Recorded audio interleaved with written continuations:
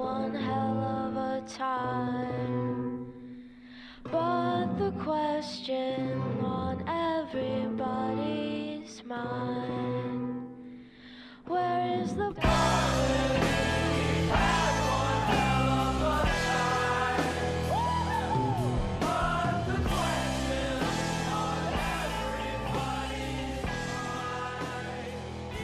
Welcome to Ideas Don't Bleed, a comics podcast presented by Ashcan Press featuring Matthew Rosenberg and the Supple Boiz, Ethan S. Parker, and Griffin Sheridan. This is part 2 of our discussion with Kelly Thompson about her career and her new comic series, Black Cloak. We hope you enjoy. Your aversion to sort of exposition and the like hand-holding world building is something I think about a lot, because we talked about it a lot when I was making What's the First Place from Here, and how I didn't want to do any hand-holding and wanted to drop people into the world in the same way that, and like I see I know that we both have an interest in that, of just telling the audience, like, keep up, like come along with us on a journey. Like, when you need to know something, we'll tell you. Otherwise, keep up. There's going to be some mysteries. There's going to be some unexplained things. Yeah. And it's actually funny because I was thinking about you the other day, because I did a lettering pass on the first issue of Wildcats, and there's a bit that opens the first issue, and I remember calling you or messaging you and being like, I'm thinking about doing this thing, and you were like, that sounds like it could have too much text. And I was like, no, I'll keep it light. And you were like, it sounds like it's going to be a wall of exposition. And I was like, but no, it's for this thing. And you were like, but I'm telling you what it sounds like. And when I got it back, I looked at it and like I just had you like over my shoulder being like, that's too much text. And literally, like, I feel so bad for our letterer, because I went through and was like, I cut half of it. Like, I had a lettered version and I was like, I cut half of it again, just because you were there over my shoulder. But I apologize to your letterer. No, but not to your readers. Your readers can send me thank you notes. No, it definitely reads better. It definitely reads, there is an instinct to overwrite on my part all the time, and I find myself, and I find myself walking back. The thing that's interesting to me about it is the way, when you talk about how you don't want to be holding people's hands, that sounds like a very sort of natural, like, you don't want to be exposition dumping on people. But I think Black Cloak is some of the best world building I've seen in comics in years. Like, it blew me away. Oh my God. I don't want to like give too much away. Well, yeah, okay, get over it. Now I feel bad. I've been such a dick so far. Like, who knew? That was the point. Yeah, it's very clever. But I mean, I think there's a thing, without giving too much away, and I feel like I'm not giving too much away if I talk about it, because you can go pay for it now on your Substack, and people should go do that. You can, and like the first 50 pages or something are free too. Yeah, so there's a big chunk that's there. The thing that blew me away is the way you handle the lagoon and the mermaids, and just like the cops putting on the headphones to go down there, and it like, you don't explain what the headphones are at first, and it takes a little bit, and I was just like, when the headphones come on, I was like, that's weird, I like it, I don't know what it is. Great. And I didn't know if you were going to explain it when I first read it, and I was like, I like it if you don't explain it, and I like it if you do. And then when you get the explanation and the mermaids, it's such rich world building, and it's so immersive and smart, and like so natural to the world. And then like the sort of beautiful moment of it is when the Black Cloaks go and talk to those kids who hang out by the lagoon, and they're just such good characters because they're obsessed with the mermaids, and they're just like, we like the mermaids. And like, I was like, that's the way to do it. You've built this really smart organic world, but the characters are then informed by interacting with that world and caring about it. And it's not just, I think people fall into these tropes of doing great character work where there's great characters who exist separate from the world, or doing great world building where the characters are just an afterthought in this great high concept science fiction, fantasy, whatever idea. But this was everything informing everything else in this way that, I mean, it really reminds me a lot of Saga. It reminds me a lot of like the sort of great sci-fi fantasy comics we have, where like it just feels like you're dropped into a world that's always existed in a way that really makes a difference. And so that's why I was curious about whether the framework of the story came first or the genre of the story. But it makes sense to me that it's like, oh, it's things you love because it's also organic. It all works so well that because the not overwriting and over explaining is already like a trick. Like, because if you're gonna establish such a big detailed world, it's like, yeah, like to not explain everything is already a trick. But then to like make it something that people can open and look at and their head doesn't hurt, like they're just like, oh, this is this and this is that. Like it all just like unfolds. I just feel like it operates on all those levels, and has that saga energy where it's just an entertaining character thing on top of all that. So like it's it works on all those levels. Thank you. I mean, I think some of that, and I think Matt is this kind of writer too, although you can tell me if I'm wrong, Matt.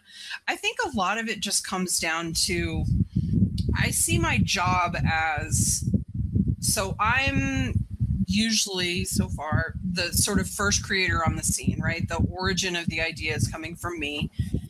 But the huge development of what you guys, anyone who reads it feels, comes from the artist, because they're, so I'm providing this roadmap, right, of what we're going to try to do.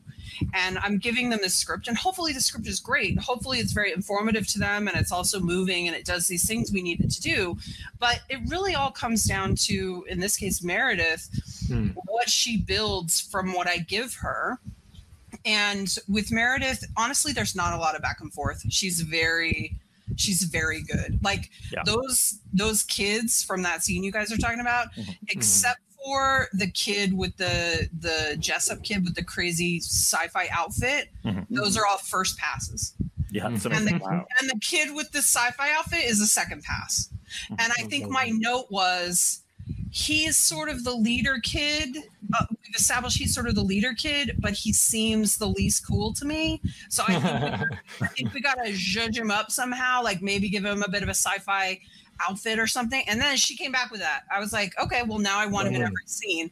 It's too bad he's a loser that I don't like, you know? So she's just that good. And then, so then I feel like my job is, hopefully not at the expense of the letterer, hopefully in the lettering pass, I come in and I look at what she did and I go, where are the places where we need less of me? Where can we have less captions, less explanation? Where does her work do more than enough emotionally or structurally? And let me get out of her way. Because, I mean, listen, you don't end up with a cliche like a picture is worth 1,000 words for no fucking reason. It is. It's more powerful. We're more moved by that. And I don't mean to say that words can't be incredibly powerful too. I do my best to put those things in there if they're not already there. But mostly I want to get out of the way of the experience of the book. And I just think that, and so really the smartest and best move is when you're choosing who you're partnering with. And she's doing amazing work on this. She's amazing. I know Meredith is not super famous in comic spheres, and I feel like that is comics fuck up. I know that her work is not always the most accessible. Like sometimes it gets exaggerated and cartoony in a way that some people have trouble with. Like it becomes almost a little bit abstract. I love that about it. You know, in times where I feel like it's becoming too abstract, those are times when I might try to do a little more with words to make sure that we're not losing any clarity. But I think her vision for things is really incredible, and it makes me so excited to do it with her and see what she'll do, you know? Yeah, the thing that I think is brilliant about her, I think you're right that she gets abstract and you know, things get more or less cartoony per scene or per page, but she knows when to do that masterfully. And that is a different talent than having, you know, a diverse style that can be than flow. I think the idea that like knowing when you can zoom in and just have when people can just be circles and things like that. And it's so beautiful. It's so well choreographed on her part. And you guys worked together previously. Yeah, we did Heart in a Box together at Dark Horse. That was my first project. I mean, I'd done a short for that woman anthology book that Renee Liz did years ago on Kickstarter. It was one of the big early Kickstarter successes. And I did a 4-page short with Stephanie Hahn, who was doing my covers for my self-published novel. And so we sort of knew each other. So the first thing I ever did was drawn by Stephanie Hahn. It's hilarious. Yeah, it was Heart in a Box was the first thing I ever did in comics. It ended up coming out a little after Gem started, which was my first sort of published monthly book, just because it takes so long and the pay in comics is traditionally so bad that, you know, someone like Meredith can't just, you know, she'd starve if she was just working on a graphic novel on the side.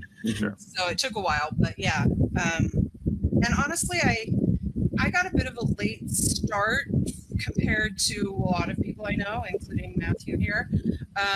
But I think I'm glad about it. I mean, I feel like if they'd had Kickstarter when I was 24, it would have been a disaster and I would have published a lot of really, really bad stuff. But, you know, I mean, for example, Heart in a Box was a book that I'd written in my mid-20s, and it wasn't until much later that I came back to it, and it really transformed into something like I mean, I think the Heart in a Box story is what you traditionally see that's like a very paint by numbers sort of about romantic love, and through sitting on it for years and then coming back to it and rewriting it and working with Meredith, I saw that it was just sort of more than that, and I'm really happy about that, and it makes me really proud that that's sort of my first work, because when I look at it now, yes, Meredith is doing most of the heavy lifting, but other than I overwrote this page and maybe I didn't need that joke, I don't have a lot of issues with it still, which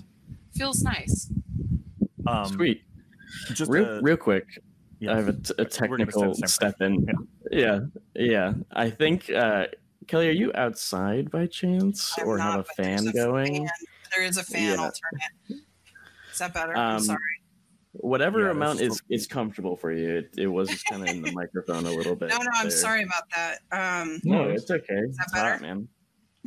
Yes, it is. Is it hot in Portland? Yes. Yeah. I mean, it's hot everywhere. Gross. Yeah. I got a question. If you want me to do that, so we can kind of just get right back into it. Yeah. I mean, whatever's best for you guys. Unless you guys want to leave that in, because that was maybe a great moment. It's like real. It was fantastic. I'm sure the people will love it. It shows that comic creators are just like us, you know? Yeah. Not enough money and they're too hot. Yeah. That's going to be our post-credit stinger, and then people have to come that's back good. next time. Find out what happens. I don't know what that means, so I love it. We're talking a lot about Meredith's work, and it is fantastic. And Black Cloak, you guys have such a unique flavor of the sci-fi fantasy stuff in there. And so Ethan and I are doing design stuff with a wonderful artist right now. So I want to hear about, how did the look of everything come about? How much of it is kind of coming out of your head, Kelly? How much of it is just straight from Meredith that you're sort of getting feedback on? What was the design process like on such a unique look? Did any of it surprise you as being different from what was originally in your head? Yes. Especially because when I was first working on this, back when it was called The Red a million years ago, I was actually even working with a different artist, another friend of mine.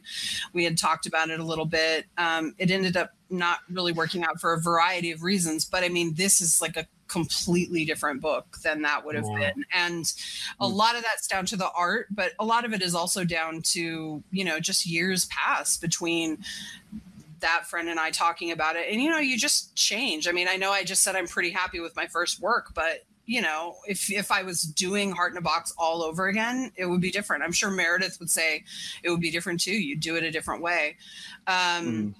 But I think that Meredith's really sort of clean, sharp style meant it was even more important that I not overwrite it, because that could get overwhelmed really quickly. I think that art.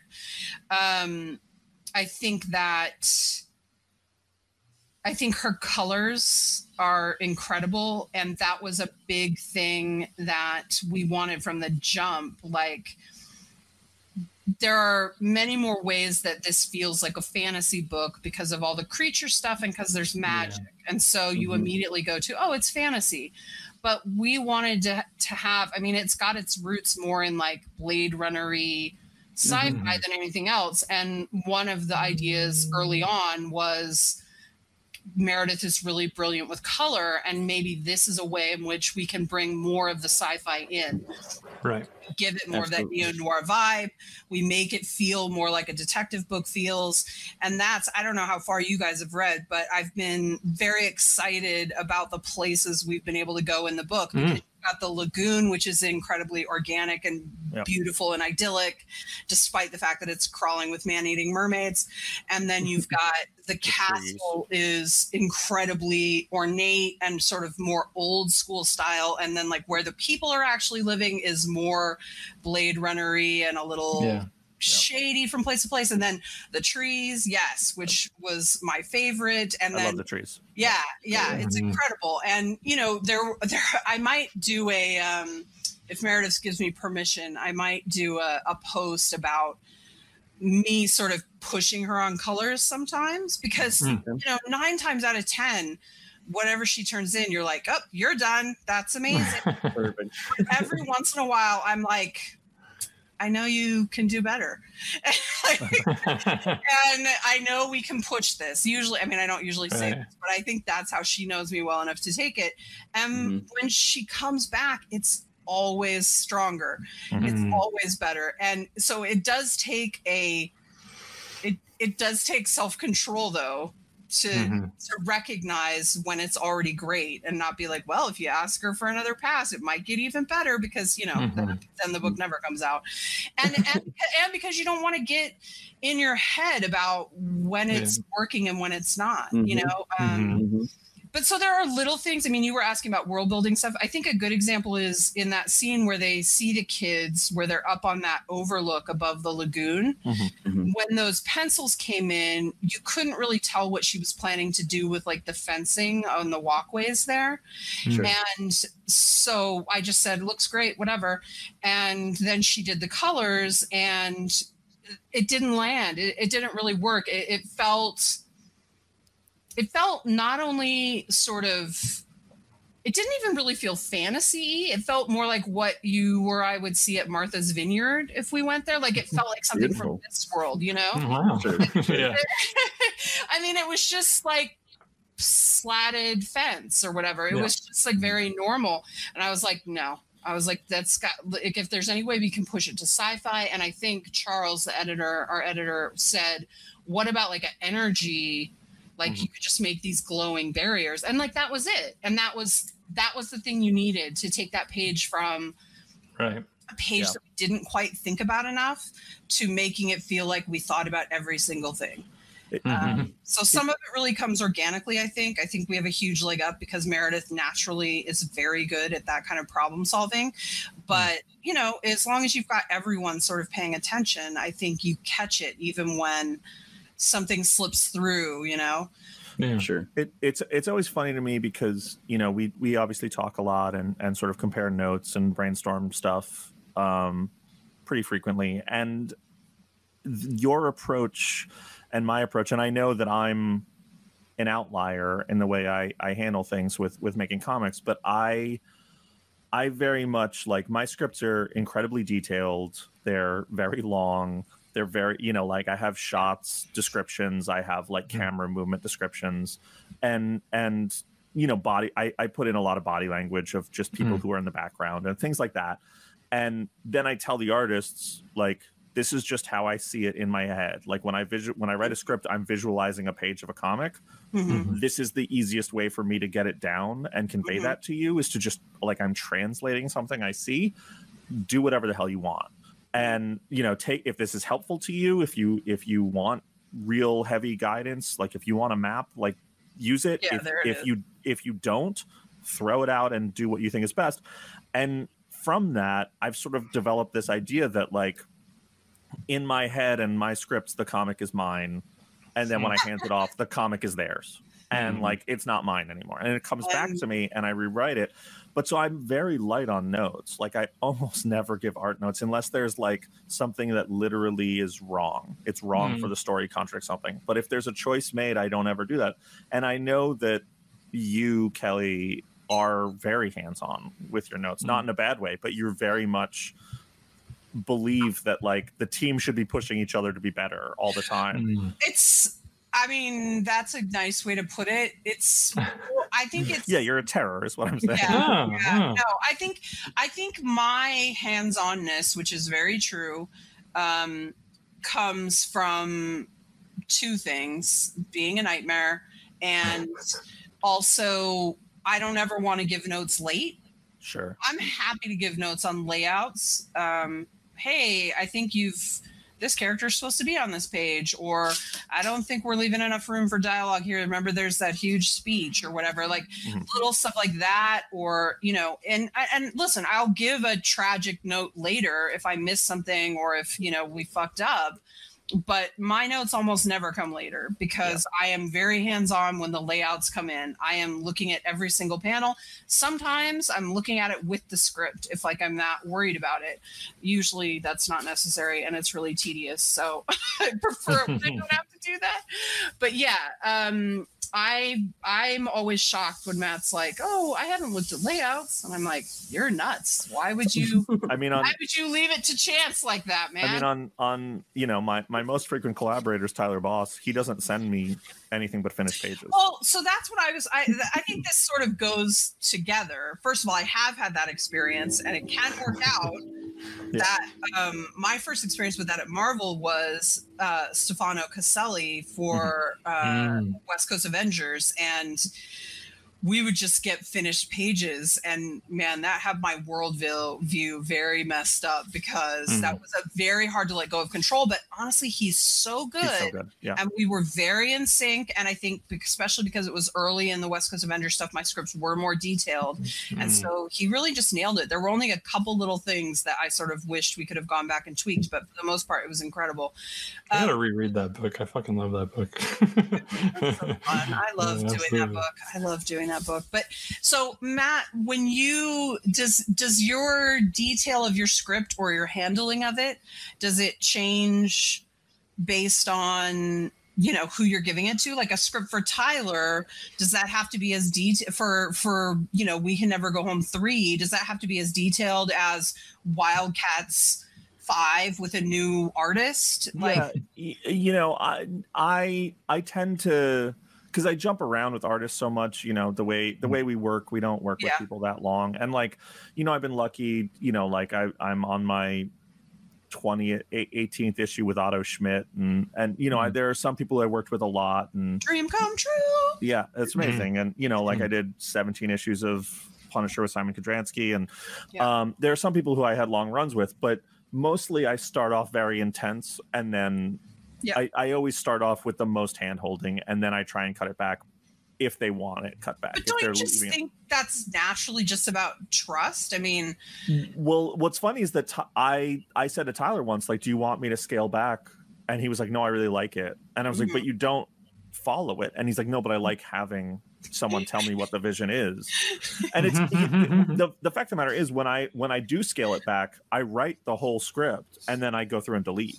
Like it's editing. It's not faster for me to do that. It's just a consideration to be like, I'm boring my fucking artists with telling them. I do that more on notes. I had a lot of notes for something recently and I wrote them all down, and then I went back and I was like, okay, which are the unreasonable ones? Let's come out with I mean, it's funny. Like you were talking before about the editing and the scaling everything down, and how, you know, you want to figure out how to scale back when you see the art and how to give the art more room. I'm haunted by, in a good way, the anecdote that a studio went to the Coen brothers and begged them to do a director's cut of one of their movies, and they came back with a 6-minute shorter film. Like that to me is like my dream. Yes. I love it so much, and I'm like, oh yeah, if I could do that, I would never add anything to a comic. I would always be subtracting myself, and I would add pages of art and subtract. Yeah, I was gonna say 9 times out of 10, if you're going back and looking at it, you never want to add a thing. I mean, every once in a while, you're like, man, maybe we should have tweaked that for clarity or whatever. But you'd always love to have more space, but that doesn't mean you want more words, less words. It's always about editing down, especially when you look at your older work. Like when I look at my A4 stuff, which was my first big Marvel work, I still think it's really fun and I really love it, especially the Ben Caldwell stuff. But man, I needed to dial some of that back, you know. So I would totally go in there with a scalpel and like, take some out if someone let me. I mean, we when Four Kids Walk Into a Bank finished, we were having a conversation as we were putting the trade together, me and Tyler, and I was like, you know, I wish the emotional beat at the very end hit harder. And Tyler was like, me too. And he was like, I could never figure out how to make it work. And I was like, oh, I think you'd do it like this, but it would take 3 more pages. And then he was like, fucking, I'm doing it. And we did 3 more pages. And the trade has an extra 3 pages. We never like promoted it because we weren't like, hey, did you read this in single issues? We'll buy it again because it's got a new ending. Because it's the same ending. It's just done more. It's just paced. Wow. It's just more graceful. Yeah. But yeah. And so like that was the one thing. And I didn't write anything else. Like I split up what I wrote over those 3 pages. There's no additional dialogue right now. Well, that's been my biggest problem on Substack. So maybe it's going to be a problem for you, although you're a little more well-financed than I am in general. Not that we want to tell people about our lives, but I keep going over sell my... drugs. He's just better with money, guys. I'm not good at it. Anyway, I almost made you spit that out. It almost worked. Sorry, I've completely lost track of what I was talking about. You were saying that you're jealous of all my money. Oh, I was just saying that I keep going over. I keep going over on my issues. I think every issue has been more than 20 pages, and it's just because that is so tantalizing. Like the number of times when you're writing corporate comics that have to finish in 20 pages where you're like, I would cut off a limb to get another page for this scene, and you can't do it. And now you're like, oh, we just add it. Like as long as the artist is fine with it, we can just add it. But I keep doing that with every single one of every single Substack script I've done has been longer. Most of them have been 23 pages, and that adds up to your budget being fucked. Very I mean, I just had the conversation with one of my artists. I'm not going to say who, but I think when people look at the work, they'll figure it out. But we were talking about Tim Sale and Tim Sale's work, and my artist was talking about how Tim Sale was so fearless in like knowing when to just do a close up on a face or a close up or like an iconic moment that takes up space. And he was like, I feel like so much stuff has to be rushed all the time, and I'm just so jealous that he finds the way to have that space to do it. And I was like, you will have the space to do that here. Like, and he was like, well, you know, it's, and I was like, no, if the story needs another page or another 2 pages, like take them, we'll find the money, we'll make it work. And it was a real like, it was a real enlightening conversation because we were both kind of like in love with the idea of just being unrestrained in what we did and just being we can just do that. We can make something as big. And it speaks a lot to Jeff Loeb and Tim Sale and their ability to do that in the constraints of a Batman comic or whatever. But not having that ability, not having that hindrance in a creator-owned book is so amazing. And so it's beautiful until I had to look at my budget. But can we go back to Tyler wanting you to write the script so he can go ahead and do it a different way? Yes. Because I love that. And it reminds me of my experience on Deadpool with Chris Bichello, who I've been a fan of since I was a teenager. Just like a super fan, dream come true to have him on Deadpool. But Chris is a comics god and I'm just Kelly Thompson. So, he's sort of in control there, despite the fact that I am, quote, writing the roadmap, end quote. Yeah. So after the first issue, I had to do almost a complete rewrite. I think I did track changes. I did a track changes Word document as I was doing it. And I think it was something, I can't remember the number. It was like over 200 track changes. It was insane. It was crazy. So then, but I was like, well, I want Chris Bachalo to be happy. I want him to like me. I want this to go well. So I'm going to look at what he did with what I gave him. Yeah. And script 2 was already being worked on by then, but I'm going to, for script 3, I'm going to try to anticipate, like, for example, I would write a big panel with a lot of characters in it, and then he would break it up into 4 panels with just heads and just a tiny bit of dialogue for each of them. And I'd be like, so I would just do that for him. So I broke it down the way I sort of thought he wanted. Yep. And he reversed it. He did. He still didn't do what I asked. He did his own thing. And so we never really talked about it directly.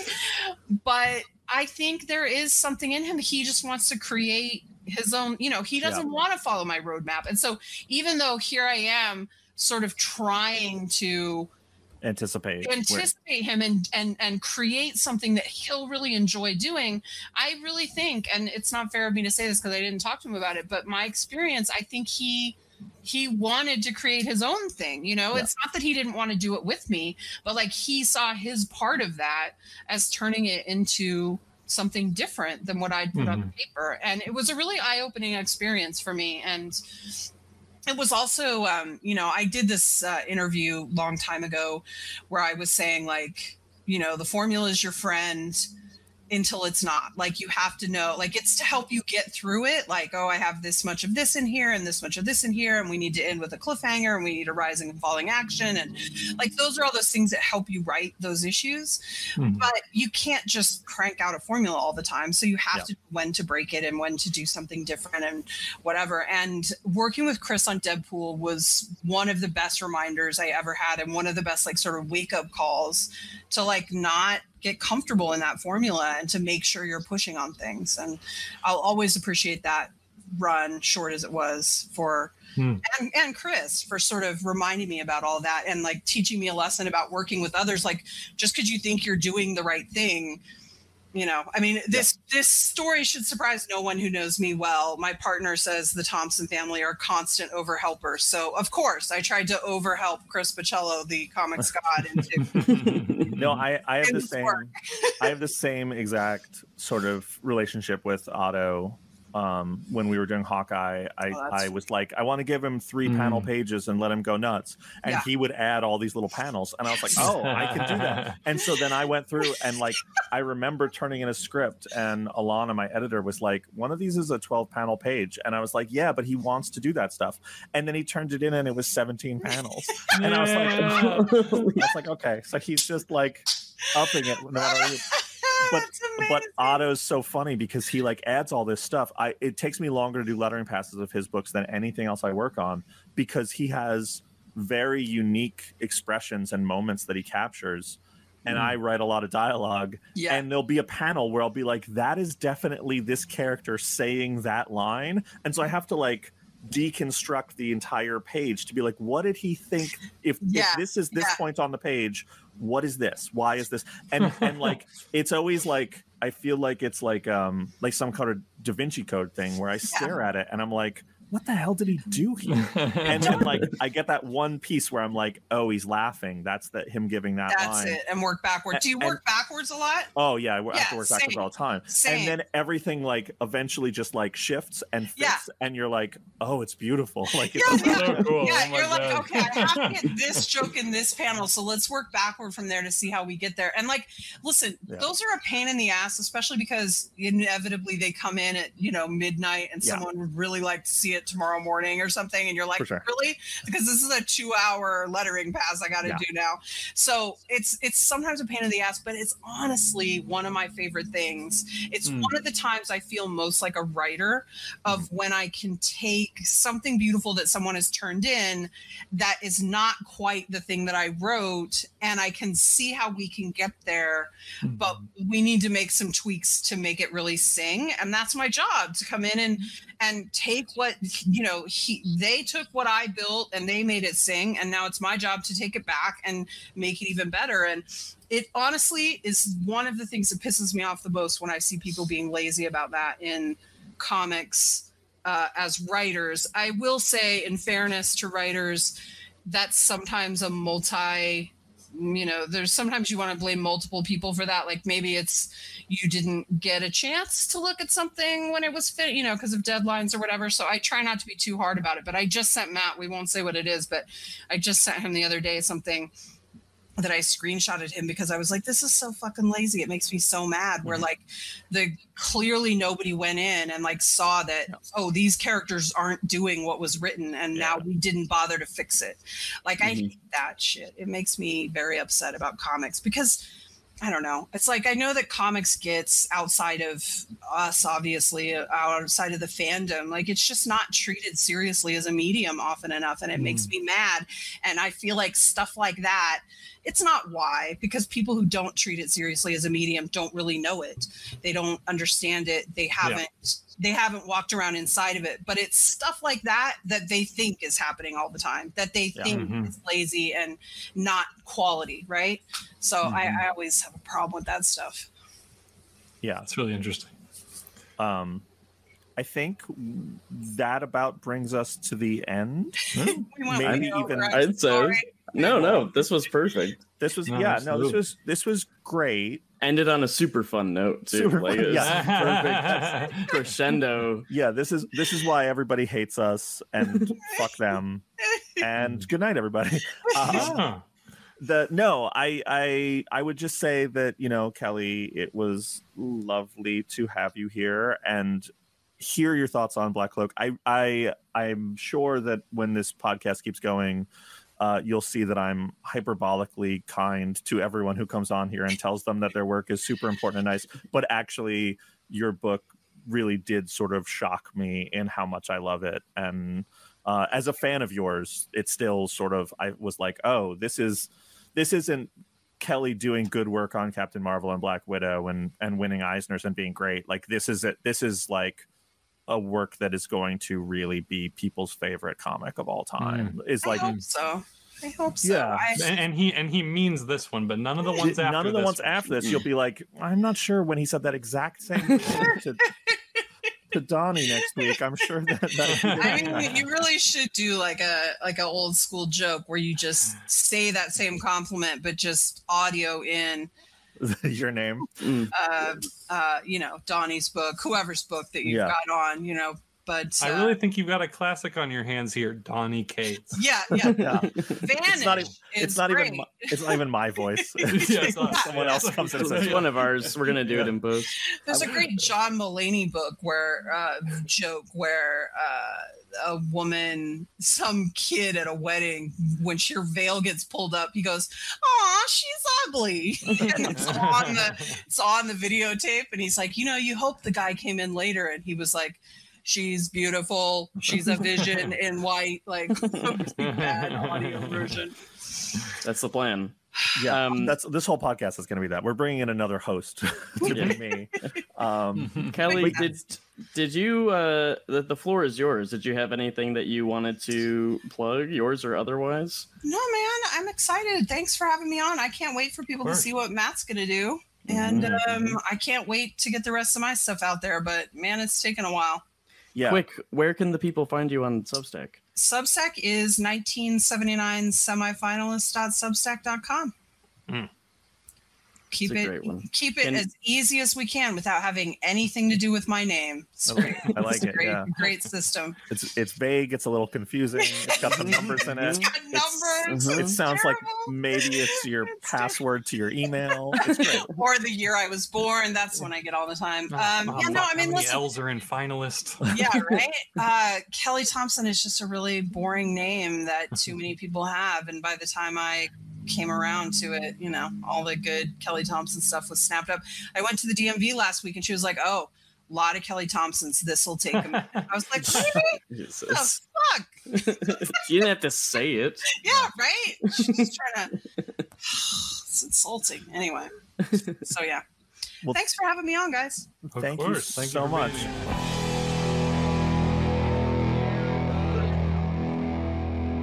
And that brings us to the end of part 2 of our discussion with Kelly Thompson. Make sure you head over to 1979semifinalist.substack.com to see everything that Kelly Thompson and her wonderful collaborators are cooking up for you. To get the latest episodes of this podcast, as well as access to news, giveaways, and even comics from Team Ashcan Press delivered straight to your inbox, go to ashcanpress.com and sign up for the newsletter. We will be back next week with another wonderful guest. And in the meantime, write to us at ideasdon'tbleedpod@gmail.com or tweet to Matthew at Ashcan Press, me at Tales to Astonish, or Griffin at Griff Sheridan. We'll include some of your correspondence on the show, and we'd love to hear what you have to say. And big thanks to Summer People for our theme song, Where's the Poison? Thanks so much for listening, and we'll see you next time.